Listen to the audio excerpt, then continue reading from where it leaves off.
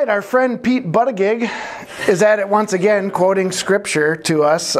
He said, in quotes here, that so-called Christian conservative senators right now in the Senate are blocking a bill to raise the minimum wage when Scripture says that whoever oppresses the poor taunts their maker. And he even went on further to say his campaign has lately been saying that Vice President Mike Pence is a Pharisee. But he stopped, it's interesting, he stopped using that word Pharisee because I guess it offended the Jews. So it's okay to offend Christian conservatives, say whatever you want about them, but you can never offend the liberals, and you definitely can't offend the Jews as well, apparently. Interesting. Though Pete didn't cite the exact verse he was quoting, it is likely he was quoting Proverbs chapter 14, verse 31, where it reads, "He that oppresseth the poor reproacheth his maker, but he that honoreth him hath mercy on the poor."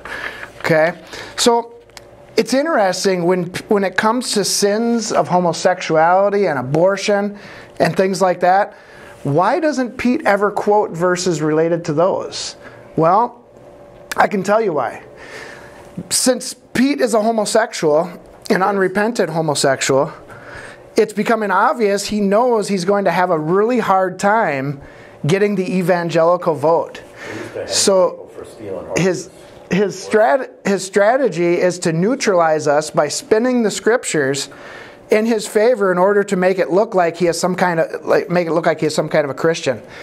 But unfortunately, this strategy will work on many who say they are Christians but who are biblically illiterate. Because when a leftist like Pete will quote scripture like he did, they won't even understand that they won't be able to tell that he is twisting it, and they won't realize that he is deceiving them.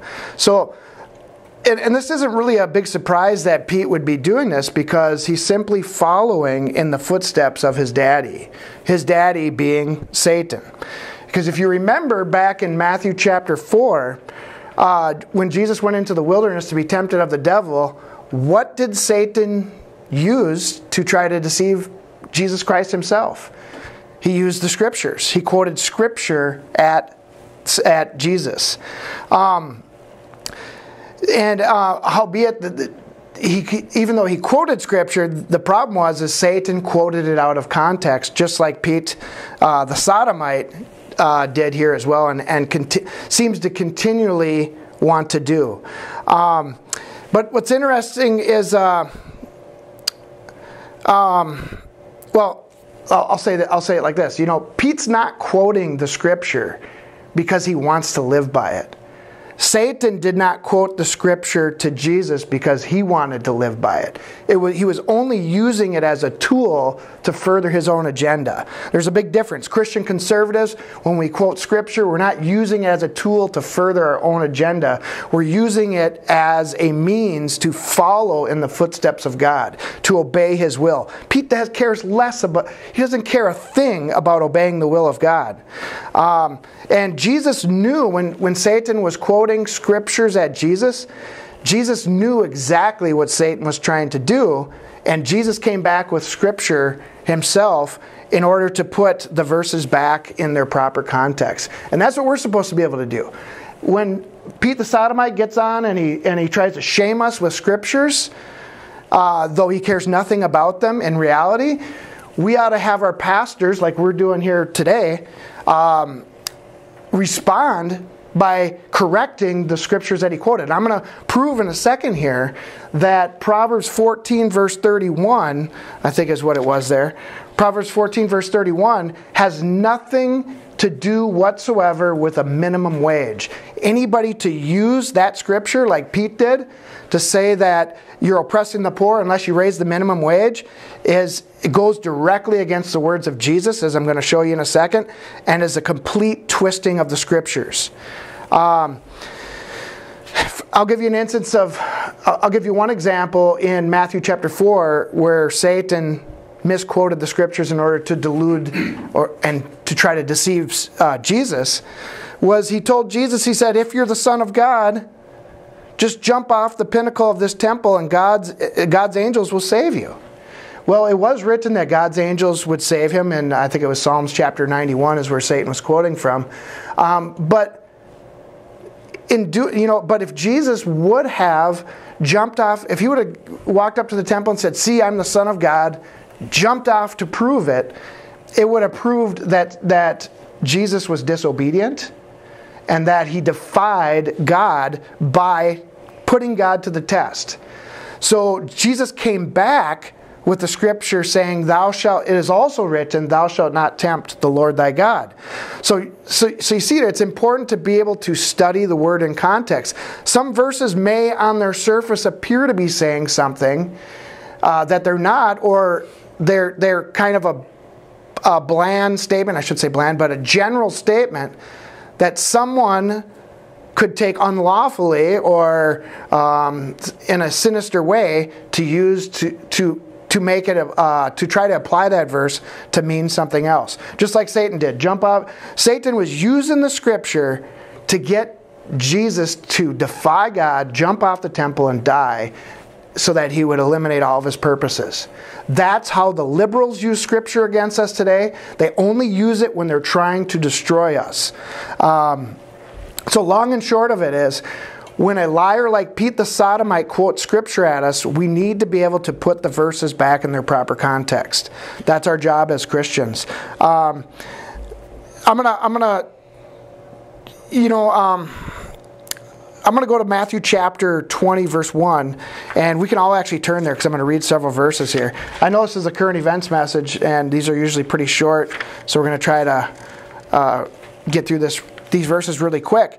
But we're going to find out the way Pete applied Proverbs 14, verse 31 in that Democratic debate, primary debate, totally contradicts the words that Jesus spoke in the parable of the householder. And you need to be able to go back to scriptures to verify other scriptures, okay? I will say this while you guys are turning there. Virtually, Pete says, hey, if you don't raise the minimum wage, you're a Pharisee, you don't follow God, and you oppress the poor. You Christian conservatives are a bunch of Pharisees. But ironically, virtually every liberal and socialist policy of the left actually promotes the opposite of what they say it will do. They say this is for the poor, we're going to help the poor, when in reality, these policies oppress the poor. It is their policies that are oppressing the poor. Just look at cities like Donald Trump brought it up this week, Baltimore, Chicago. These are cities run by leftists implementing leftist policies that Pete the Sodomite supports. Anyways, so in fact, I'll comment on this really quick. Raising or increasing the minimum wage could actually, it's actually proven in a lot of cases, actually does the opposite of what they think it's going to do. It's not helping the poor people out. It actually puts small businesses out of business because they can't afford to pay their employees a minimum wage like that. Then what happens is we have less jobs, less opportunity, and more poor people on the streets. But nevertheless, I got a specific verse that goes against what Pete the Sodomite said.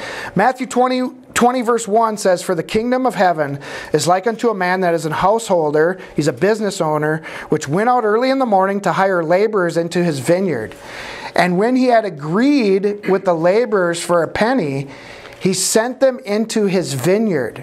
Now check that, underline that word. They made an agreement for a specific wage. The government didn't come in there and say, you know what, you have to pay the mandated wage here for the minimum wage. There was nothing in there at all. There was an agreement between the worker and the business owner. "And he went out about the third hour and saw others standing idle in the marketplace." Okay, good business owner. He wants to help. He wants to put people to work.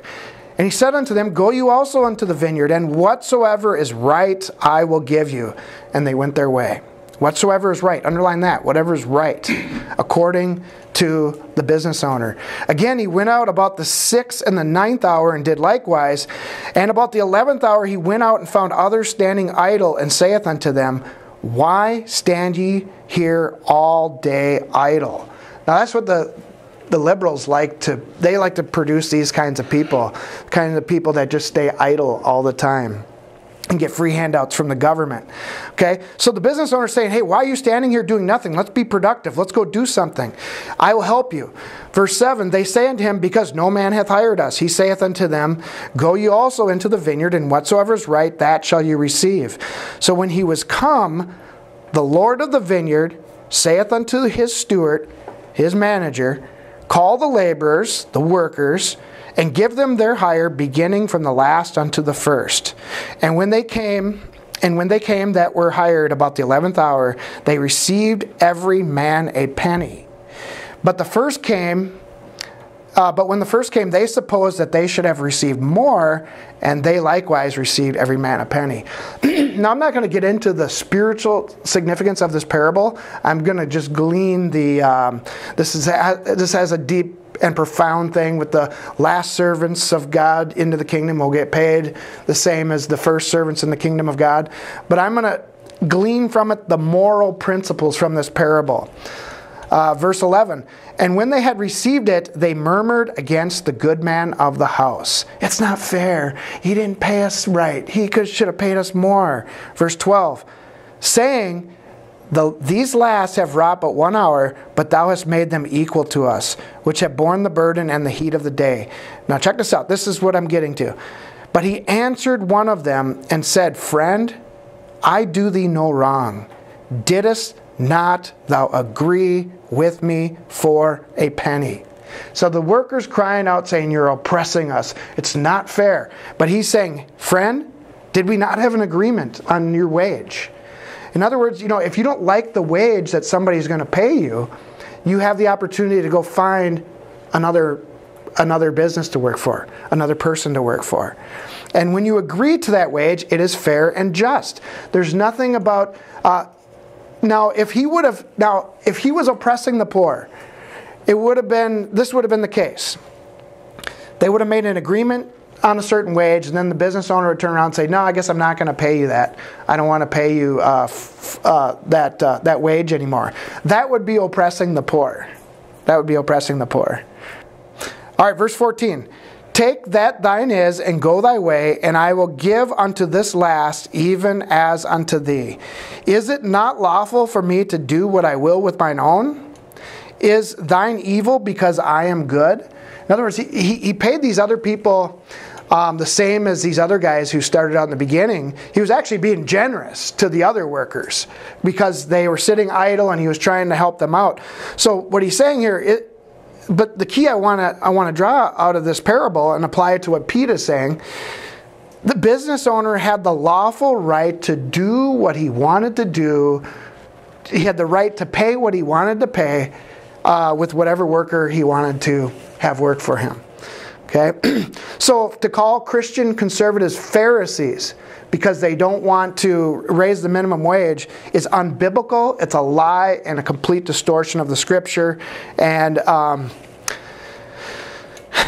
it is frustrating that many. I wonder how many churches would even be correcting that here today. Probably not very many. Anyways, we caught you, Pete. Your dishonest lie. You're exposed, and we hope other people. And the reason why I'm concentrating on Pete here is because I believe we're going to see more and more of this throughout the days as time goes on. You're going to see it from Pete. I don't know how far he'll go, but you're going to see it from other liberals and socialists. They're going to try to use the Scripture against us, to shame us, to say we're not following the Bible, to say that we're Pharisees, to say all manner, to lay all number of accusations against us. Now, backing up and looking at this, of course, anyone who would trust an unrepentant homosexual to accurately quote the Scripture to them is a fool, a complete and utter fool. And yet you're going to have many people that were sitting there watching that debate, leaning left or moderate type Christians that don't ever study their Bibles. They're going to say, oh, Pete has a point there. He's right. And Jesus warns us that there are many deceivers and false prophets in the world, and I think it's Matthew chapter 7. And he says the best way to identify them is by looking at their fruits. Jesus says, you shall know them by their fruits. Do men gather grapes of thorns or figs of thistles? So I would update that to our situation that we're talking about here today. In other words, are you going to go to a sodomite to hear the word of God? Think about that. Of course not. That would be complete, utter foolishness. All right, so we'll break for questions and comments. John, here's your opportunity. Yeah, I don't know if you got to, you kind of said that 31 might be, and for some reason, I circled this years ago or whatever. 34, righteousness exalteth a nation, but sin is a reproach to any people. So just a few verses later? Yeah. Yep, interesting. 34. Isn't it funny that you would turn to this chapter and here I got, and that says everything right there. It is funny that you mention that because, the verses that Satan quoted against Jesus about jumping off and the angels would save him, a few verses down talked about Satan's head being crushed, the serpent's head being crushed. Right. And so if you just read the whole Bible in context, like that's why we like to study chapter by chapter and verse by verse for the most part, because it forces you to stay in line with the thoughts of God rather than taking a piece here, taking a piece there, and trying to apply it the way you see fit. Well, he certainly isn't righteous. No. I don't understand how you would even quote anything from the Bible. Why you would think that? Why does half the preachers that are on TV? I mean, in this case, they're all nuts too. any Christian, any true I shouldn't say Christian they're nuts. knows what he's doing is an abomination. Yeah, but you'd be surprised how many bleeding heart Christians there are that now just think, oh, it's okay, they were born that way. Well, then they're not true. In fact, I will be willing to bet I just can't believe he did that even around here, I would be willing to bet that after Pete said that about the minimum wage, I would actually be willing to bet there are sermons being taught, probably in our community, based off of what Pete said, basically saying he has a point. We need to reach out to the poor. And I agree with him, but he has a point. Yeah, exactly. What is a conservative Christian? Well, my definition would be, I guess my definition would be... Because that was his quote, right? Yeah. To shame conservative Christians. Who are they? I guess it would be people who want to preserve America's heritage and our Christian values is how I would define it. It has nothing to do with minimum wage. When I made $2.06 an hour, $2.06. But it is, when you quote oppressing the poor and then then you put it on the conservatives, it is believable if you're not absorbed in the Bible enough. Yeah, I don't know. It does look like, the right, they're Pharisees, but the left, they're the loving Christians. Maybe we should meet somewhere in the middle. And it has nothing, there is no middle to what he said there. It's a complete lie. To me, it just showed how stupid he is. I don't know. That's stupid. I think he's cunning. John made a point. It shows how arrogant and conceited he is that he thinks he's going to get up there and preach Proverbs and actually gain support by that. Right. Well, he knows he has no chance. He has to get a certain degree of the evangelical vote. He knows he has to get some of them, and he's going for the left-leaning ones, and that's why he's citing Scripture. He's trying to put a wedge in there to separate us as not really the real Christians, and the left-leaning Christians as the real Christians. Therefore, he will get votes. There are a ton of gay churches now. You can just drive around anywhere and you see them. They got the rainbows everywhere, the flags. They stole our rainbow. Everyone's God's welcome. rainbow. They stole everyone's welcome. But so there's a huge it's Christian, quote unquote, I don't know how that can happen. I just don't. I don't know. Maybe how can even you be deceptive? That is such a black and white in the Bible. But if you're a Christian, homosexuality, you have to Satan be, believes he can do it. But it doesn't matter. I just think If Satan I think it started with the little things. The Bible doesn't really say this. We need to be a little bit more loving, and then it just keeps. You can love them, but they're still wrong. They're unrepentant is the problem. If they repent and they change their ways, then they're just as good as anyone. It's going the other way, though. Yeah. Worse than it is this way. Well, there's scriptures that talk about that God will basically makes you a fool almost. So, there's something that says that he blinds you to it. Romans 1. And why did it happen? A reprobate mind. Trump became president. That's when everything went berserk. Everybody loved the Obama administration. Came out in the old Not everybody, but I think what happened there was they were gaining so much ground so fast, and we were losing every battle, Right. that they finally lost a battle and they couldn't handle it. Couldn't handle losing. They're sure going nuts now. And Trump is That's on what the he side means. of God. Yeah. He's on the Christian side of things, so that's Right. really upsetting. So they're like babies when they were getting their way. They weren't crying as loud. So when Trump came, When Trump won, it's hey. wah! You know. And All they're right. the only ones that Christian protest. Overcomers is brought to you by the tithes and offerings of our listeners. If you would like to support our ministry, please go to ChristianOvercomers.com. God bless you, and thank you for your support. Mine eyes have seen the glory of the coming of the Lord. He is trampling out the vintage where the grapes of wrath are stored. He has loosed the fateful lightning of his terrible sword. His truth is marching on.